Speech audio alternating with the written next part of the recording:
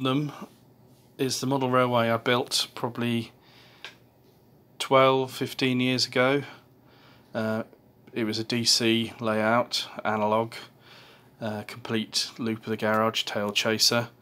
Had some really nice scenic bits across the garage doors. A station with 5 platforms, and of 2 of which were bays. Some goods interest, goods depot, coal yard, turntable up at the top of the station.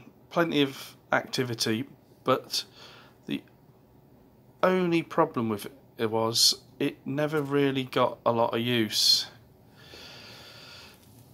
This was because every time I wanted to run the layout, it involved moving both cars out of the garage and fitting 2 big sections across the garage doors.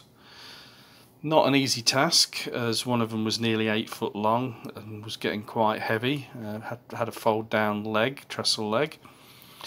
So after some planning, I decided to rearrange the garage a bit. I decided to turn one side into a railway room, line it with some insulation, make it a proper room which wasn't uncomfortable to work in,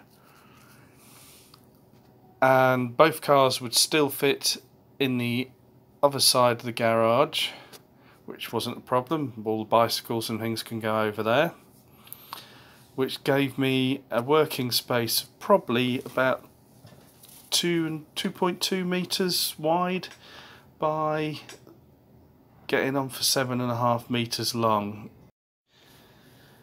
So I decided to use my CAD skills, seeing I spend quite a lot of time each day drawing on a package called Rhino. I have to say it's a brilliant package, very good for 3D. I designed the whole layout, or the new part of the layout, should I say, the extension to the old layout, entirely in this CAD package before I cut a single piece of wood up, and then I would extract all the components and utilise as many of the workshop machines as I could to build this. So I'm going to give you a quick run through, hopefully, of all stages in diagrammatic form of what I broke the layout down into, how I produced the components, and some of them I've actually filmed them being machined out. Not all of them, unfortunately, because I'm at the workshop with a smaller laser facility at the moment, so the stuff that I produced on the big CNC machine, I didn't get a chance to film that because I hadn't decided to record all this process at that point. So as much as I've got on film, I'll try and show you.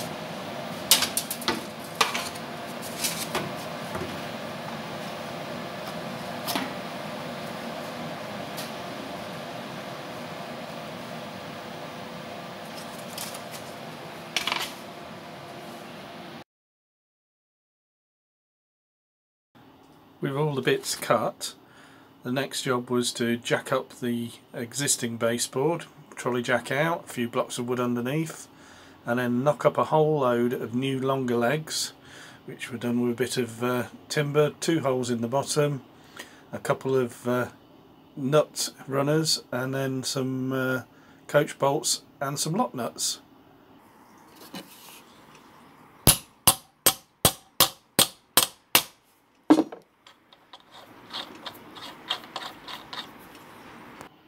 Hey presto, you've got adjustable legs, and all you have to do is wind the coach bolt in and out and then lock it with the lock nut.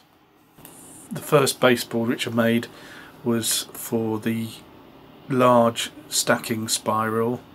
This was about 5 foot by 7 foot and would have the 2 loops and the big spiral that took you all the way down to the base, to the fiddle yard. It was made out of the laser cut MDF curves with a flat between them.